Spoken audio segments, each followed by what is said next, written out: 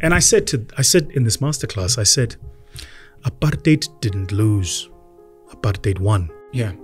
The legacy of apartheid is still here. We can get ourselves out of any situation. We can do anything that we want to do.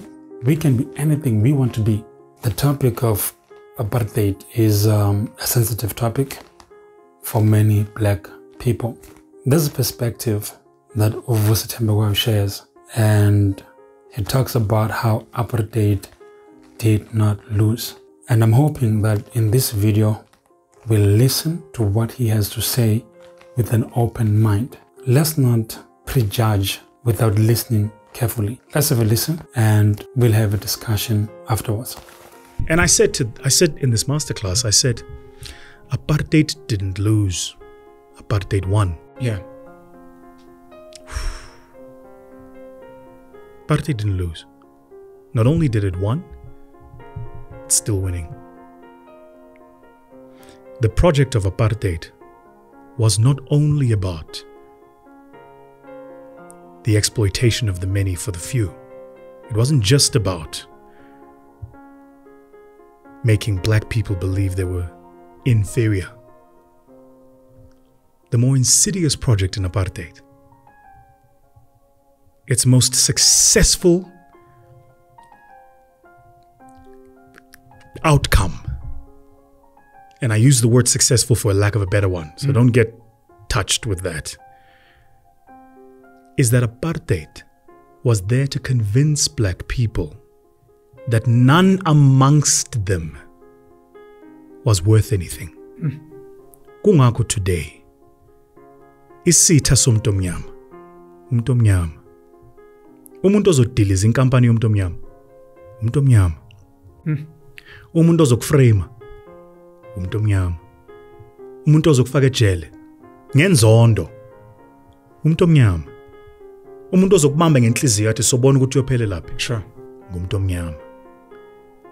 To this day, I do not see any lies in what he says. The youngins say no cap. Guys, I just do not see any lies in what he says, because look at Twitter. You know, there's something called Black Twitter. I do not engage in those activities because there's a lot of black people fighting other black people. That is just something that I hate to see. And Vusi in this video credits that to apartheid. We were conditioned to believe that black is inferior, and we were conditioned to hate each other. I'm not blaming white people that we live with today, but the legacy of apartheid still exists, and that mindset still exists amongst many of our black brothers and sisters. That is why we skrumana gabi. That is why we do not support each other in business. That is why we don't want to see another black person grow. We are happy when we stay on the same level, but when other people level up, then there are levels of jealousy. And that should not be the case. When one black person rises, they have the opportunity to lift another black person. But we are not seeing that today, because when one black person rises, we rise against that black person, and that black person runs away from us. That shouldn't be the case. As black people, we were able to unite during the struggle for apartheid. We were able to be one. Why can't we be one and support each other in business today? You know, let me just share a brief story. When I went to university for the first time and I was studying mechanical engineering, and I came across technical drawing, right, graphic communication, as it was called, for the first time.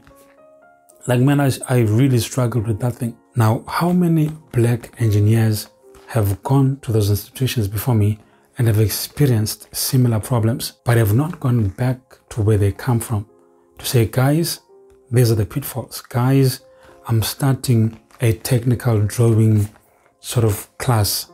Guys, I'll be imparting this knowledge so that when you guys go to those institutions, at least you have some experience. That doesn't happen.